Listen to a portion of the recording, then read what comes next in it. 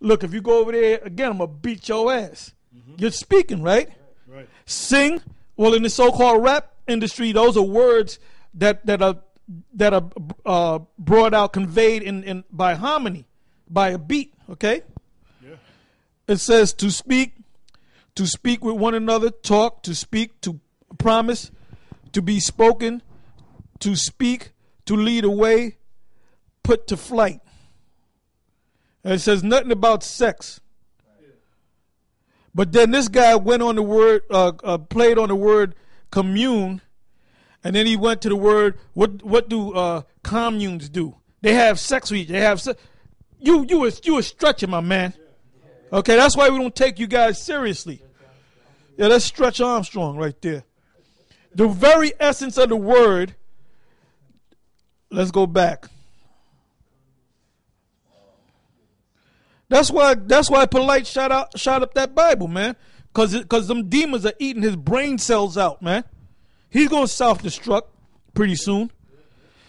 All right, it says Samuel commune. The word there is the bar, which commune, the bar, H 1696 means to speak. They were speaking. Now, if you would simply go to the lowest common denominator of the actual word, which is a word root, which we call etymology, then you would notice that there's no etymology section to that word because that didn't come from any other word. Like, for example, dawa is speaking. The wa makes it a present tense. What would be the root of that? The bar. Okay, what would be the lowest common denominator of that? The bar, to speak. That's all it means. It has nothing to do with sex. Okay? Go ahead, Ak. Khan. So now that we got that out the way. There's one thing I'd like to add to Elder Tom. He looked up the definition of newspeak, which I did as well. In Merriam-Webster, it says, for newspeak, no, I'm sorry, he looked up the definition of the word etymology, but this is in relation to, newspeak is in relation to etymology because this is what's happened, and this is based upon the definition. It says, newspeak, speech or writing that uses words in a way that changes their meaning. So that term newspeak, what has happened is the elites of this society, certain words, they have changed their meanings. Yep. All right, and they that term newspeak actually goes back to the movie 1984, which was a fictional account,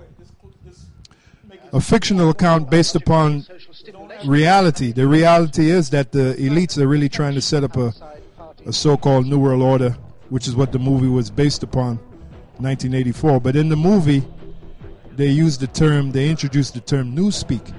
Then they also introduced, when you watch the movie, about the dictionaries, how they were being changed. You had the dictionaries were getting smaller and smaller as the words were losing their essence. The words were losing their true meanings. Like the word gay. The word gay doesn't mean sodomite. In the truest sense of the word means happy. That's what it means, but it has been changed. Okay? There are many other words. The word rape is another example. The word just means to grab, but it's been changed to unlawful sex with a woman. Okay, that's an example of newspeak. So now read newspeak again. It says speech or writing that uses words in a way that changes their meaning, especially to persuade people to think a certain way. So that's why the elites did it. That's why they changed the meaning of words, to get people to think a certain way, to program people. Okay? There are and thought criminals. That's what's happened to etymology. What's happened to it is it's become a victim of newspeak. Words become corrupted. Yep, I'm sorry. Go ahead. Because even in that movie, the guy was saying it's amazing in the movie 1984, you the destruction of the language or something like that. I can't remember the exact quote, but something along those lines. The destruction of words, you know. And that's one of the reasons why you have to look up words concerning the Bible, because these devils, these elites, have changed the words. That's the scripture. His words are smoother than butter, softer than oil, but war was in his heart. That's how Esau has gotten control over the whole world, by changing certain words. Okay, certain important words. Now, when I looked up etymology, now this is from the Oxford Dictionary, it says, the study of the origin of words and the way in which their meanings have changed throughout history. So what's an example of that? Newspeak. And we gave you some examples. The word rape, the word gay, you know, and certain other words, man. Yeah, there's another word I believe is called neologos, which is breaks down to new words, you know, which is another way of bringing forth or promoting newspeak. Right. And furthermore, we look up the scriptures. The word scripture, it means words. Like when you write a script, you're writing what? A bunch of words. So the Bible is based upon scripture. So how can you not look up words when you're dealing with words? You guys are just being lazy, man. You know, you're being slothful. At One West, you're being lazy, man. Yeah. You know? You're being slothful. You're being a sluggard. There's a word for you. Sluggard. Slothful. Anyway, getting back into this here with the woman was a Greek, right? I'm gonna go through this again. Mark 7:26. I'll start at 25. It says, for a certain woman whose young daughter had an unclean spirit heard of him and came and fell at his feet. The woman was a Greek, a Syrophoenician by nation, and she besought him that he would cast forth the devil out of her daughter. Now, we're not going to get into the 27 and the 28 verse as of yet. We're going to focus on the 26th verse. Okay, the woman was a Greek. I don't know if you went through that already, but I'm going to go to the blue letter, and I'm going to go to G 1674. And let me just say this. The blue letter goes off. They go off in their definitions at times. So you have to know when they go off. Let me just listen to that. Strong's G 1674. The word there is Hellenis, which is the feminine form of Helen. All right?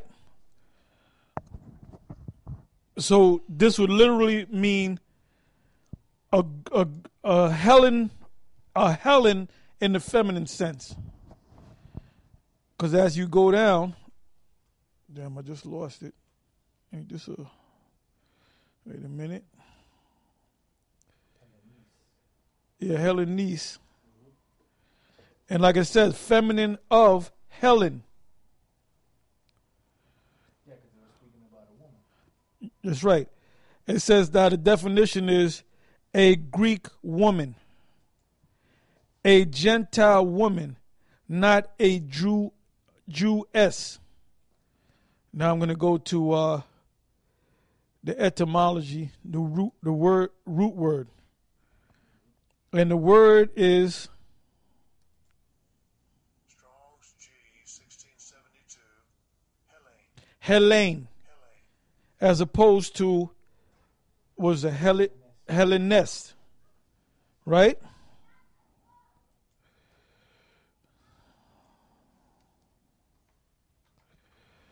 Okay, it says here, this is the root of the word, which is G 1671, a Greek, either by nationality, whether a native of the mainland or of the Greek island of colonies. In a wider sense, the name embraces all nations, not Jews, that made the language, custom, and learning of Greeks their own. So you had people that followed the Hellenistic ways that were not actual so-called Greeks. The primary reference is to a difference of religion and worship. Now that really doesn't give you much to a lot of words. All right? Yeah, but you had Israelites. No, but you had Israelites that followed the spoke the Greek language and followed the Greek customs. You know, so it ain't just doesn't embrace any nation. It says not